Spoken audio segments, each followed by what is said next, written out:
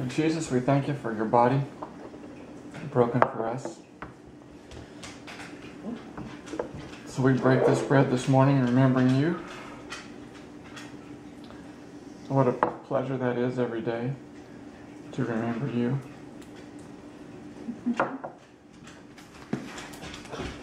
And as we break this bread, we thank you for enduring the cross, breaking your body for us,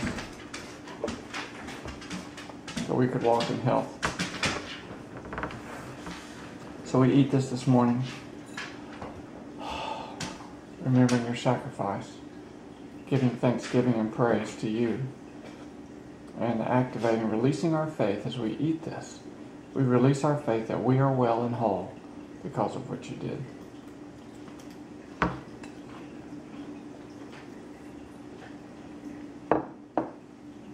Thank you, Father.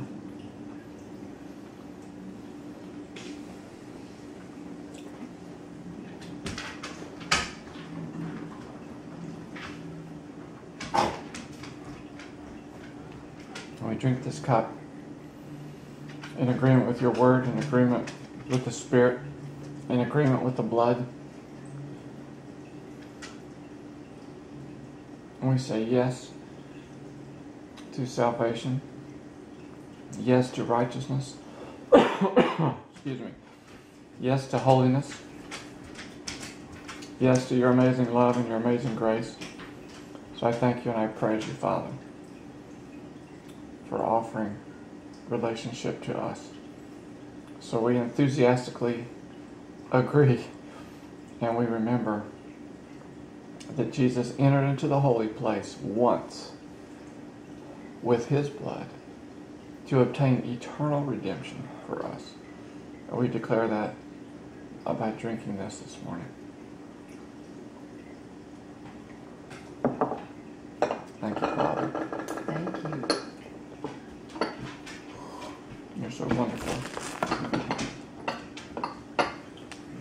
You're so wonderful.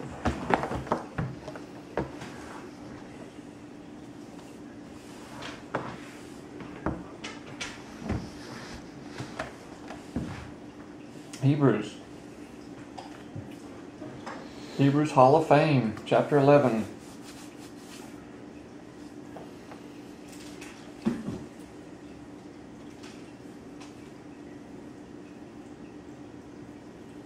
Verse 16, 11:16. But now they desire a better country, that is an heavenly, wherefore God is not ashamed to be called their God, for he hath prepared for them a city. So it's talking about the New Jerusalem. And now we're going to go through a list, a giant list.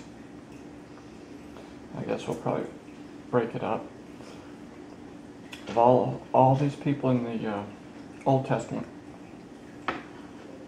who had faith in God and some of the things they did.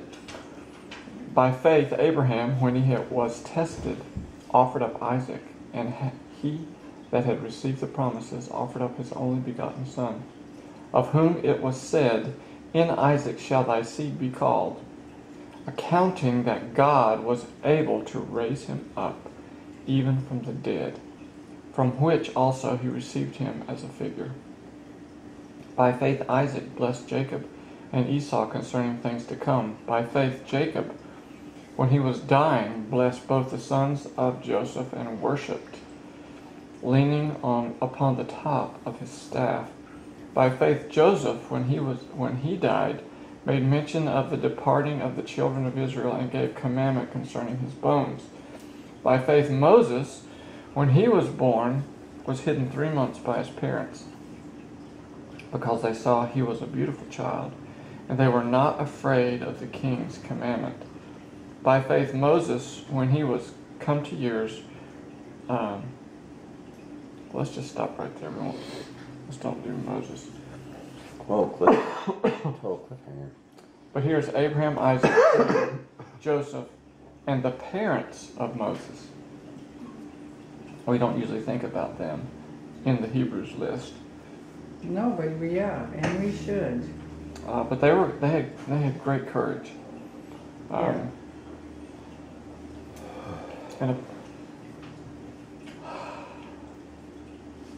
they were listening to God because He orchestrated them. What mom puts their baby in a basket and floats him down the river? Down the Nile of all rivers. Where the crocodiles are. Hippos and giant fish. She had courage. I think she was just desperate. She believed God. God told her to do it. Yeah, So, she got a word.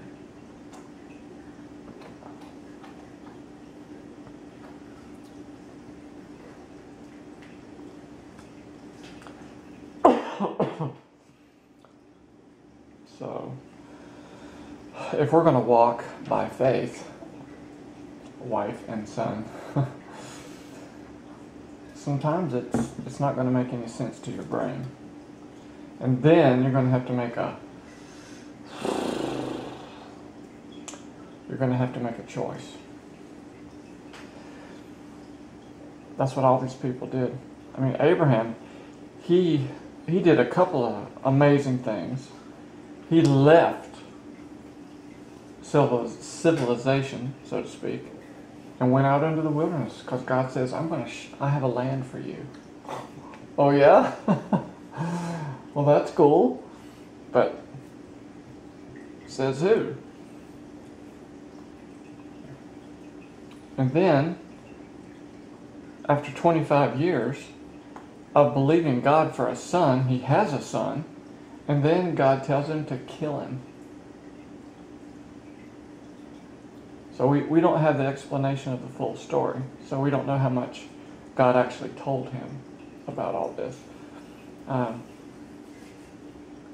it says that in verse 19, Abraham accounted, that's an interesting word, accounting that God was able to raise him up, even from the dead, from which also he received him as a figure. So it was a type of this ram being substituted for his only son. It was a foreshadowing of Jesus coming. And then, I never have really studied this or noticed this or whatever, but Isaac, Jacob, and Joseph right here, it says by faith they spoke things over their children. Mm-hmm. That's what all of them did. How about that? And because they spoke these things, God then fulfilled what they said over their children. So that probably means, pardon me, that probably means that we should be speaking wonderful things over our children. Yeah, always. And declaring.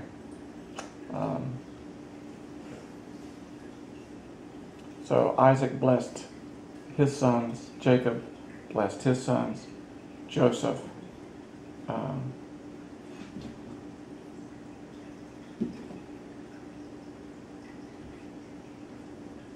gave commandment concerning his bones. So he believed that the children of Israel were going to go back to this promised land. So he left instructions, and I think it even mentions it in the Exodus, that the children of Israel carried Joseph's bones with them to be buried back in the promised land. Mm-hmm. I think it. Do they even show it on Cecil B. DeMille's movie, The Ten Commandments? Don't they show his bones? Sarcophagus. They do. Carrying his bones back.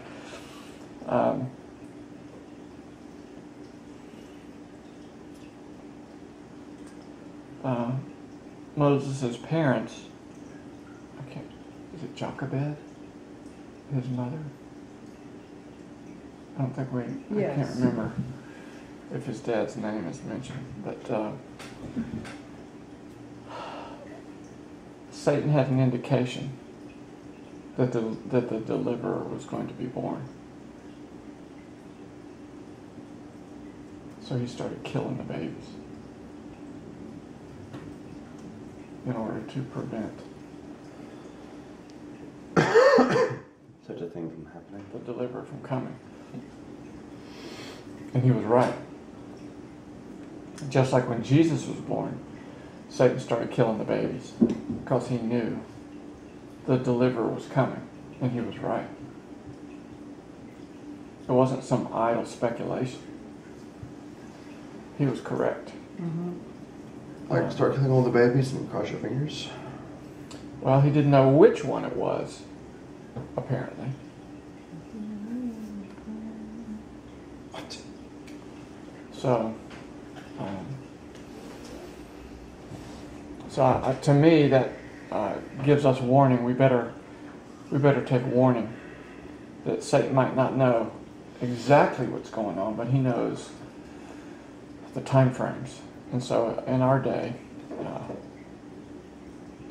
we know that he's preparing for the second coming by what he's doing. He knows Jesus is coming back. He knows this thing's going to ramp up. So his job is to try, my opinion would be, what he's trying to do is to get man himself to resist God, because man has authority here. And so he's going to try to get us to use our authority to resist God and say, no, you can't come here. That's what his plan is, so to speak.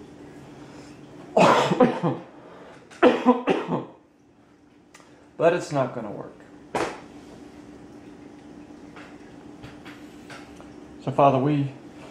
Excuse me. Sorry, guys. Father, we declare that we want to be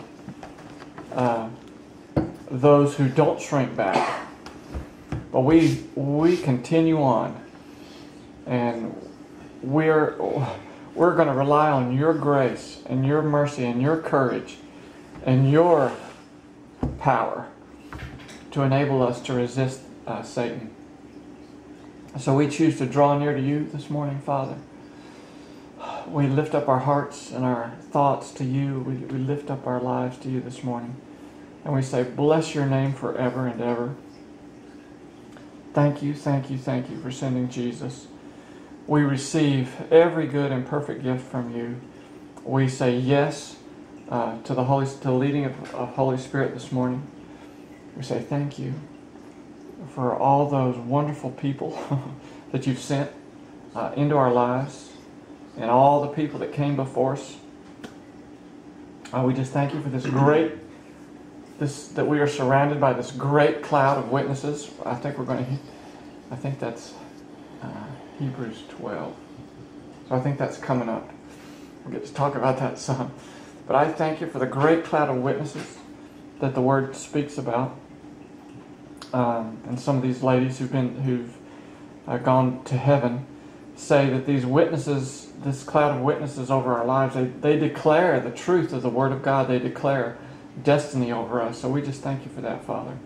And we say that we want to come into agreement. Pardon me. We want to come into agreement with our destiny. We don't want to resist you, and we certainly don't want to get in the way of the plans that you have for this planet. And we thank you for our lives being part of what you've got going. What a privilege, what an honor it is. Excuse me.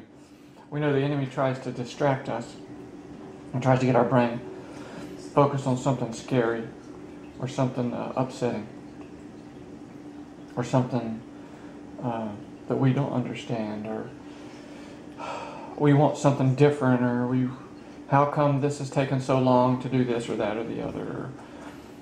So Father, we declare that we don't want to be part of that. We don't want to fall into his traps. But this morning we want to rehearse all of the good things that you've done for us and for our households. All the good things you've done for the body of Jesus, the body of Christ. So we want to rehearse those things this morning. We want to declare them. We want to meditate on those wonderful things all day today. Anytime any kind of stray thought tries to come in and steal our peace or rob our joy, we want to just cast it down 2 Corinthians 5, I think it says, taking captive every thought that exalts itself against the knowledge of God.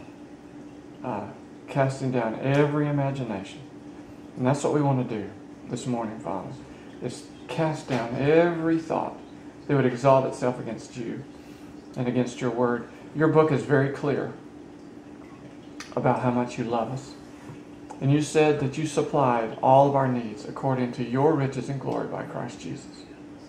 And that's where we're at this morning, Father. We're saying yes, yes, yes to your word and to your provision in every aspect. We thank you for the blood of Jesus on the mercy seat that is declaring that we are righteous and holy. We come into agreement with that. We cast down any kind of flesh or any kind of lying devil spirit that would try to deceive us about anything, really. But we want to acknowledge that you have made us righteous and holy and acceptable in the beloved. That Jesus sat down excuse me, at your right hand and obtained eternal redemption for us. So we say, yes, Lord, sign us up. That's where we are. We're in your presence. We're in the body of Christ. We are in the fellowship of the saints, that we have entered in to the holy place with Jesus, that we are seated at your right hand, a joint heir with Jesus. So we thank you for that, Father. We declare that this morning. We say that that's who we are. I know the enemy is going to try to define us as all kinds of things. All kinds of legal fictions. As well as terrible things like the sick, or the sad, or the poor. No, we are the righteousness of God in Christ Jesus. That all our needs are met. That Jesus is our shepherd, and we are the sheep of his pasture. And he leads us beside the still waters. He leads us into the green pastures. He restores our soul. You prepare a table for us in the presence of our enemies. So that's what we're looking at, Father. We're looking at you. We're looking at what you have said about us. And we come into agreement with that. And we say yes. And all the circumstances and all these little things that pop up and down day in and day out, whatever. We say no, we're not going to give them any weight. We're not going to give them any credence. We're not going to give them any authority in our lives. We declare that we are healed by Jesus' stripes. We declare that we are righteous. We declare that we are sons and daughters of God. And that you love us with an everlasting love.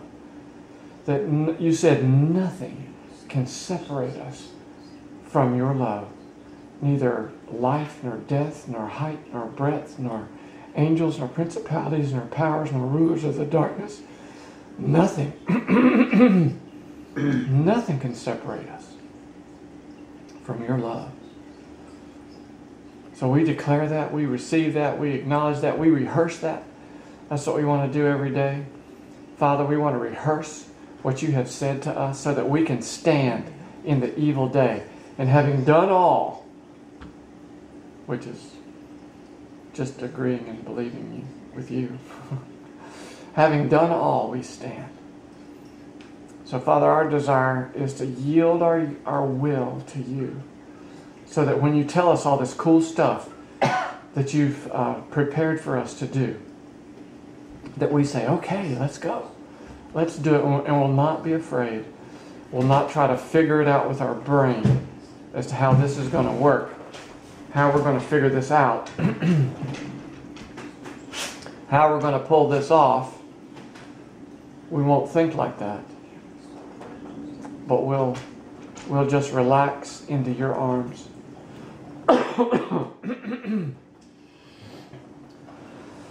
we'll just, excuse me, we'll just follow after you. We'll just rely on our faith that you've given us. We'll rely on the book and the words of God that you've given us. We'll rely on the revelation and the information you provided for us through our brothers and sisters, through the words that have been spoken over us, through prophecies given to us, through the things that you tell us. And that's where our faith will be. Our faith won't be in us. Lord, help us to get over that and stop trying to trust in our own abilities. But we want to trust fully in what you've provided for us. So you've given us everything. You said you've given us everything that pertains to life and to godliness. That you haven't held anything back from us. So we have all that we need to stand as a man. To stand as a son of God. So we want to add to the authority you've given us as a man. We want to add the authority of the Son of God. That you've given us joint rulership and joint heir. We are a joint heir with Jesus. That's a lot. That is a lot of an inheritance. That's a lot of authority. So we want to be very mindful of the things you've spoken over us. Pardon me. And we want to begin to implement on a daily basis those promises and those things that you've spoken over us. And we want to make it real. We want to make it tangible. We want to make it accessible to those around us and to us, and begin to walk in these things that you've given us. So we know the time is short. We know that the 2,000 years is up. And so now we're just in the preliminary warm-up period for the end of the last days, for this great and terrible day of the Lord that is about to overtake the planet. We don't know if we're days away, if we're weeks away, if we're months away, if we're a couple of years away. It can't be long. It can't be very far away. So we know that the Shemitah begins, I think, tonight. Yes, the Shemitah begins tonight. So we know that that's a very important time frame on your calendar, on your clock. So we want to be very mindful and aware of the things that are happening in our world so that we can be ready.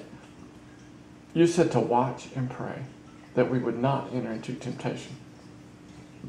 Well, Father, you know that we have not watched and we have not prayed enough, and so we have been tempted and we've entered into way huge, huge temptations. So we say this morning, Father, we repent. Once fresh and new today, we want to change our minds about all that stuff again today. And we say, no, we're going to resist the devil. We say, yes, we're going to draw near to our Father. We're going to obtain all the things that you have for us. So we say, yes, yes, yes. Like that great song that somebody wrote several years ago. Yes, Lord, yes, Lord. Yes, yes, Lord. We say amen to all the promises because we know that they're just for us. So hallelujah to you, Jesus. Hallelujah to your Father. That those promises are yes and amen. And we want to just abandon and avoid and get rid of any doubt or worry or fear, any sort of angst that the enemy would try to place in our hearts. And just because our brain doesn't know every minute of every day of the future doesn't mean anything. Indeed. So we choose to relax. We choose to rest in your presence today. We choose to enjoy you as we go to work today, as we go out, as we bless the people that you brought into our lives, and we just ask that you bless the household that we're going to this morning, Father, that you flood them with abundance, that every good and perfect gift that comes down from the Father of lights would be available to them today. And we just release that over their hearts and lives today. And I thank you for doing that. Excuse me. I just delight in you this morning, Father. And we just want to spend time blessing you and honoring you all day today. That is, as often as we would think of you, we want to just do that. And Father, I ask specifically today for wisdom to respond to the law firms and the mortgage companies and whatever else involved in the things that we're facing. I ask you, Father, for wisdom to obtain provision for our household. Father, we declare your word that God makes all grace abound to us, that we always have all sufficiency in everything and an abundance for every good deed. We thank you, Father, that we give and it is given to us good measure, pressed down, shaken together, running over, shall men pour into our lap. Father, I thank you for that. I bless you. I magnify you. I honor you. I'm glad to be part of what you've done for us.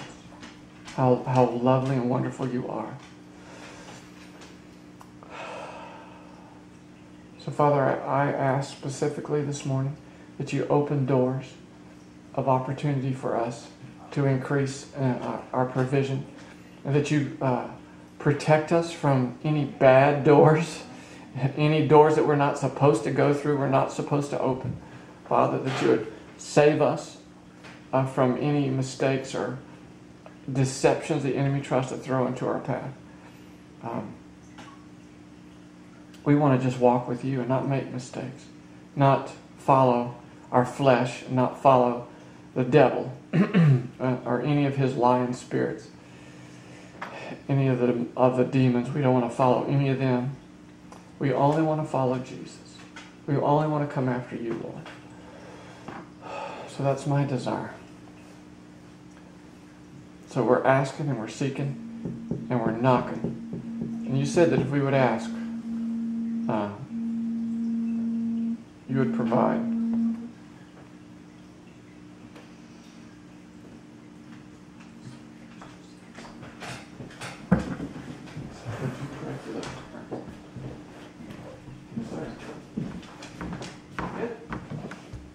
We're doing tag team praying this morning.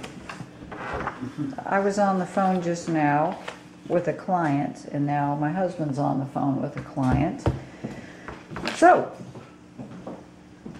nope, now he's off. Just pray. So we're praying for the people, right? I told him I was on with the client. Power to the people. Well, we bless you, Dad, Lord. We just thank you, Dad. Yes, we You're our do. Dad. You're the best dad there is. Yes, you are the best dad there is. So we want Of all the dads. to flow with you today. That's my desire, Father, is to flow with you.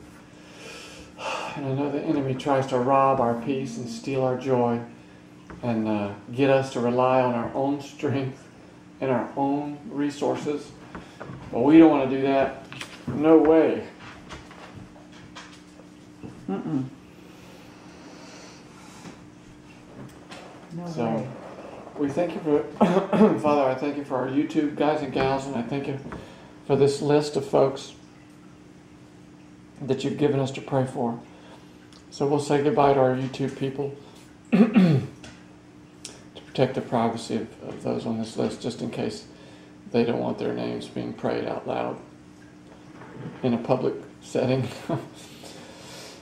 So we just thank you, Father, for each person, anyone who's listening. Lord, speak peace over their households, grace to their lives, provision, love, joy, healing, every good and perfect gift from the Father.